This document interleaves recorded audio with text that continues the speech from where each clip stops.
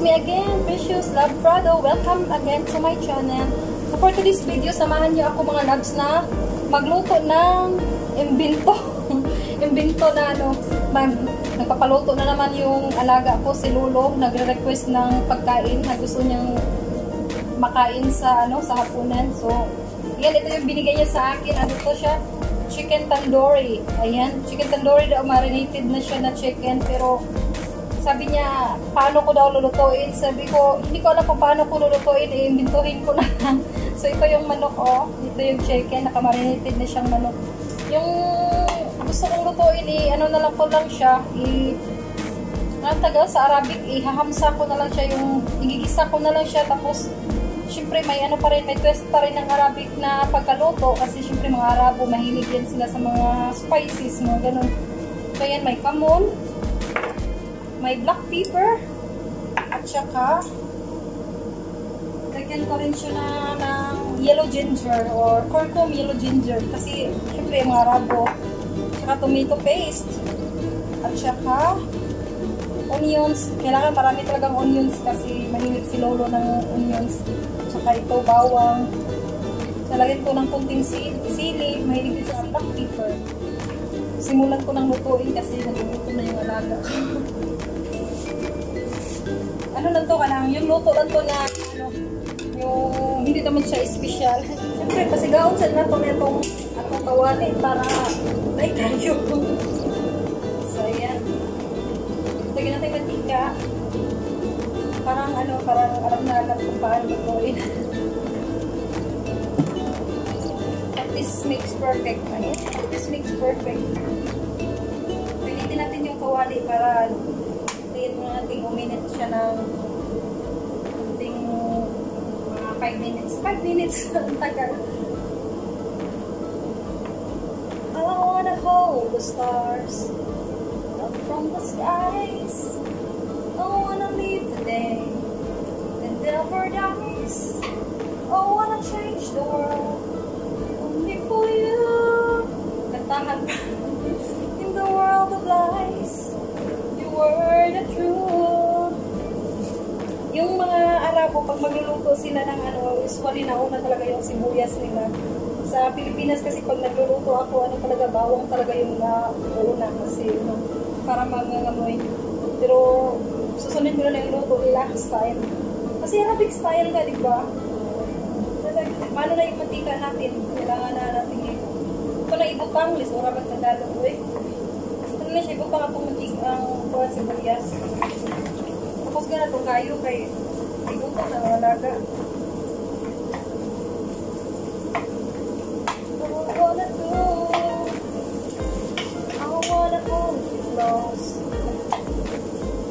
Nakita niyo ito kung anong resulta nitong niluluto ko.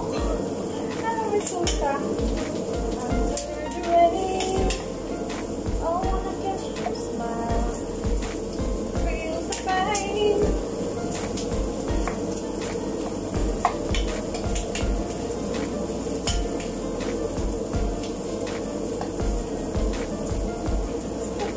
Brown na yung sibuyas. Pwede natin ilagay ang ating bawang. Lagyan na natin ang bawang para diba? Binto lang ito, mabilis na siya. Kasi natin pagluluto para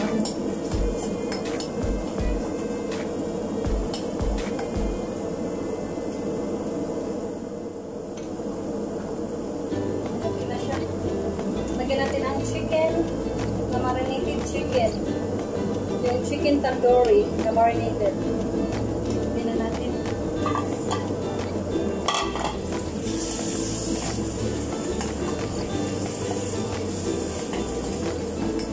Ito yung luto na imbento.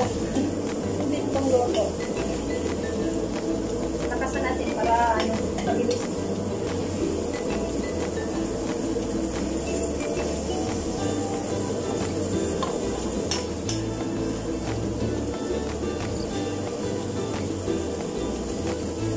Paano natin para mas chicken na marinated.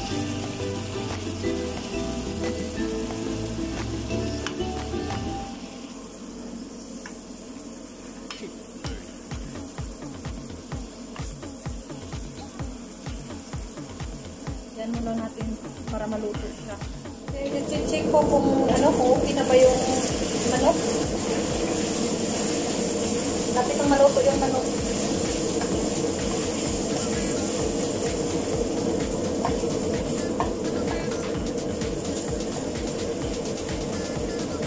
Hindi ko nang ilagay itong ano, itong tomato paste. Tomato paste. Kasi gusto ni Lolo ng tomato paste eh. Mahilig sa tomato paste si Lolo.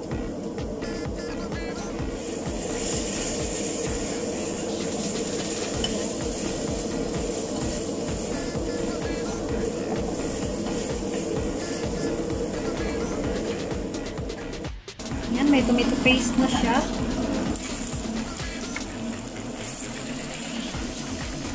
Okay. Dito tayong ilagay itong sili natin. Yan, itong ano, ilagay na natin siya.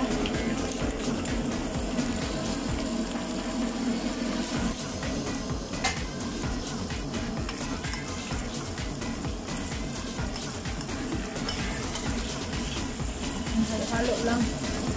Halo. Ilagyan na natin ng black pepper. Yung una pala asin. Ilagay natin na una. Ilagay yung asin. Yung gusto ko lang pang ng asin. Yung katambaman lang. Kasi marinated ka kasi itong ano eh. May lasa na siya. Pero since si Lolo mahilig siya sa maalat, mahilig sa matamis. Maalat ang matamis. Black pepper. Magiging black pepper din.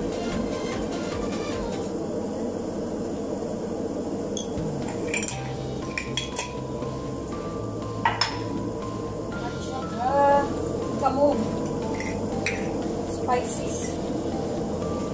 Lagyan natin siya ng kunti.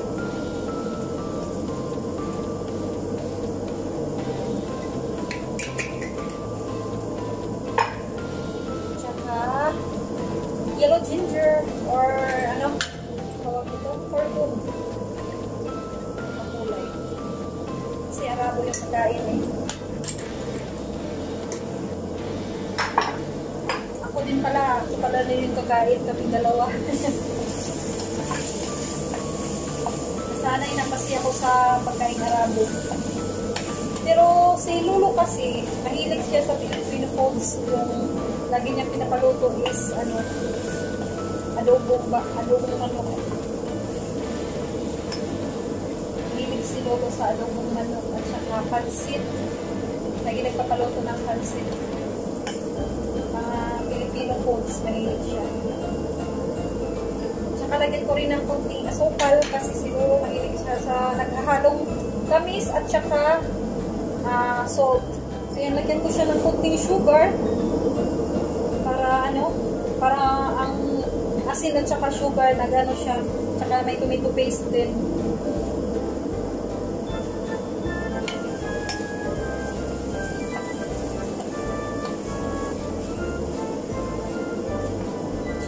Pansi.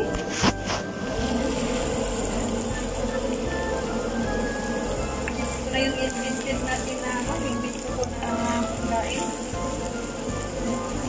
Yung chicken tandoori. Marinated chicken. Lagyan ko rin siya ng yung lips na naka-freezer na spent, yung tawag nila dito, pang Arabic dito na ano. Lagay natin siya para mahilig din sila kasi nito eh. Parang may ano lang, parang may green lang.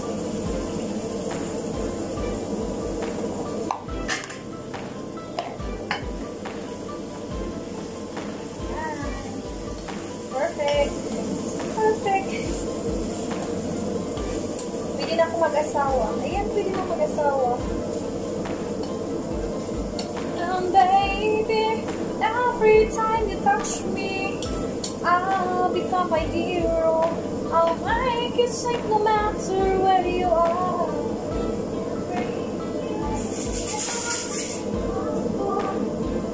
Tikman ko yung luto ko kung ano ba. Okay ba siya? Kung luto na ba yung chicken?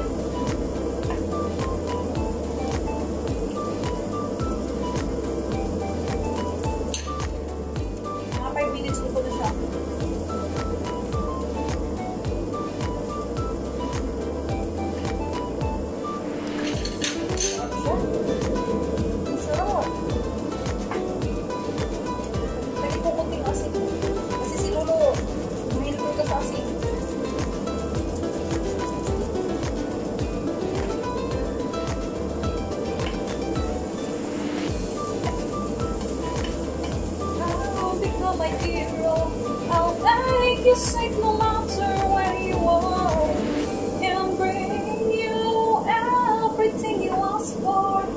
Nothing is above me. I'm shining like a candle in the dark when you tell me that you love me. Yan, luto na. Luto na siya. Ready to serve na siya.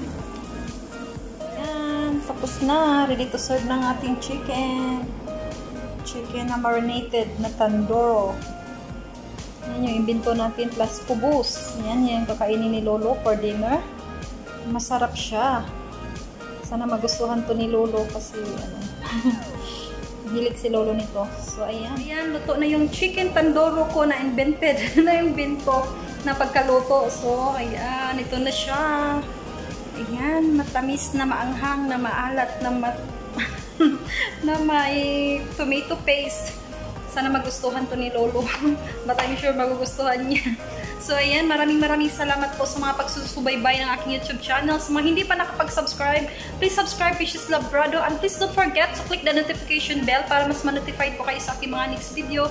Maraming salamat po. Bye-bye. Again, see you in my next video. Paalam.